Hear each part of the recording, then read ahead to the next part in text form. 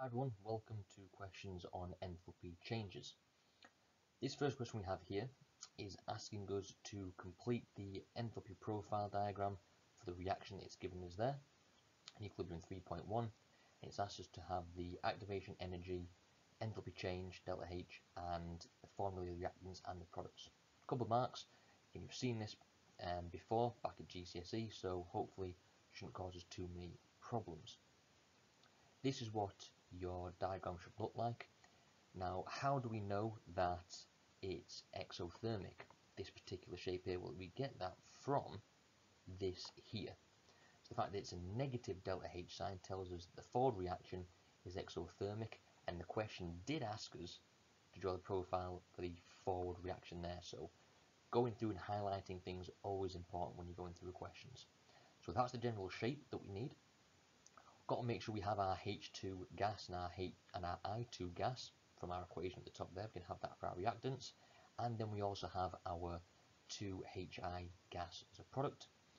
We have our activation energy labeled as EA. We have our delta H value added there as well, so that should all be good. So there are marking points there, quickly labeled, and all good there. Now, if you put on the activation energy being 173 and delta H being -9, that would be absolutely fine as well. But if we have those there, then we have 2 marks. Okay, and the last part of this question here, I've brought some information over so you can see what's going on, saves you going back and forth. We're asked to work out the activation energy for the reverse reaction.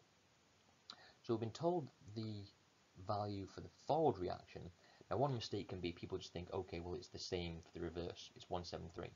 That's not the case. If we look at the forward reaction, which is exothermic, well, that means the reverse reaction must be endothermic. So if we kind of look at it, if we read this reaction profile that we have here from right to left, it looks like an endothermic profile. So we'd start here with our reactants. We'd then go up to our peak for activation energy, then come down, and these would be our products here, if we're reading it backwards, if things would change around. So if that's the case, for an endothermic profile, the activation energy is from the very top of that peak all the way down to the bottom. So that therefore means we need the value for activation energy for this, which thankfully we have over here. And we also need the value for delta H, which again we have is there as well. So we take both of those and we simply add them together, which is 182. Next part of the question, final part of the question, working out the bond enthalpy value for HI.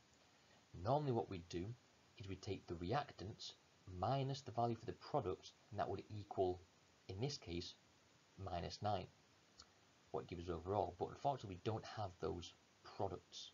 We don't have the values for the products. So what we do is we do what we normally do. We'd have our 436 plus 151 gives us 587. Normally it'd be minus the value for the products that equals -9. But we need a little bit of rearrangement going on. That then gives us 596. But that would be for 2 lots of a H to I bond. We only want 1 lot, so therefore divide it by 2 gives us 298.